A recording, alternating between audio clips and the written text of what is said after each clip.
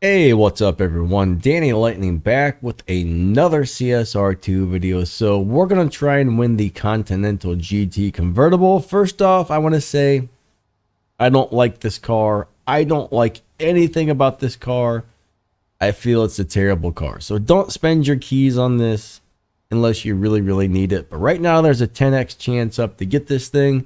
And a lot of people are having a really hard time pulling this season.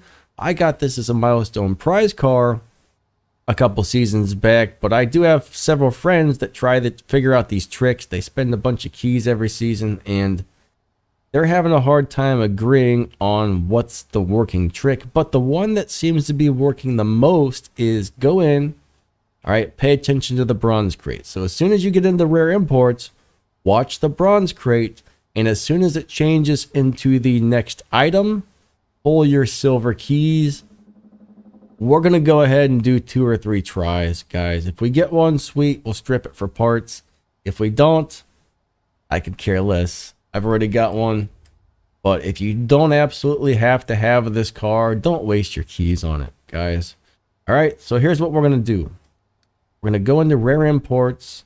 We're going to watch that bronze crate. And as soon as that changes into the next part, right about now, that's when we're going to use we're going to click on our silver keys. Well, we got a 5-star car. All right. So my friends that do agree on this trick working may be very correct. But this is, yeah, I think I got it, guys. First try, we got it. All right.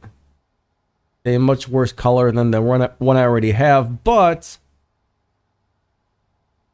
all right, a lot of guys were saying, hey, this is what I did. I waited for that first part to change, pulled my keys, got it right away. A lot of people are saying it took me all 15 tries this season. So it sounds like maybe for some people, the drop rate's not working, and for other people it is.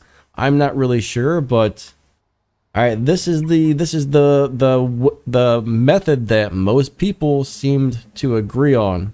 Out of the people who thought they found the trick, this is the one that everybody said was working. So it seemed to work for me right away. Worked on the first try. I'm not going to spend any more keys. I'm going to go ahead and strip this thing because, like I said, don't need it. I am going to make a video later today showing you guys exactly how to drive this car. All right, I'm going to show you guys the shift pattern of this horrible car that I do not like at all. So stay tuned for that. You know, if you don't know how to drive it, I will show you a little bit later today. Alrighty. See if we get any stage 6 parts. Probably not. Just a bunch of fusions, I guess. Alright, I'll take it. I'll take it. Anyways, I'm not gonna do any more pulls. Like I said, I've already got this car. I don't need it. I just wanted to see if the trick worked, and work first try for me. Maybe it was luck. There's no guarantee that these tricks actually work, but sometimes it seems like there's actually something to it. When I don't try the tricks, it usually takes me a lot longer to get the cars. When I do try the tricks, most of the time I get them pretty fast. So if somebody has figured out the algorithm for these things, then sweet. If not, and it's pure luck, then most of the time I'm pretty darn lucky. So anyways, catch you guys later. See ya.